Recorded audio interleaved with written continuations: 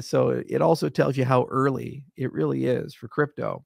We like to think that the race has been going on for a long time, but this is really the first decade, the one upcoming, that the world is going to start pivoting to blockchain technology.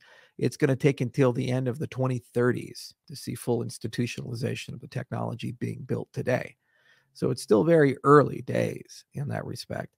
And we have plenty of time as an ecosystem to really make our mark.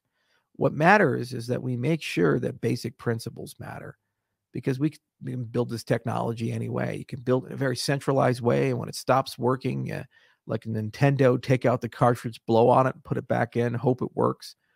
And you can have central actors in control of everything. You can hand it to Google, you can hand it to big Fortune 500 companies, or you can build it decentralized at its core. It takes a little longer, it takes a little bit more work, it takes more sophisticated protocols and better checks and balances. But in the end, you end up having a system with integrity. And I'd like to believe that that's the route we should go. And that's ultimately what this project has been about. We've never lost any business over it. In fact, quite the contrary.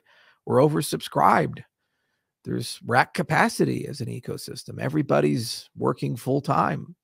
There's no waiting for business. So it seems that there is an appetite, at least somewhere in this industry, and globally speaking, for what we sell, which is hope for a better world. So thank you for being part of that, and thank you for everything that you've put in. It's a process, and we'll keep grinding.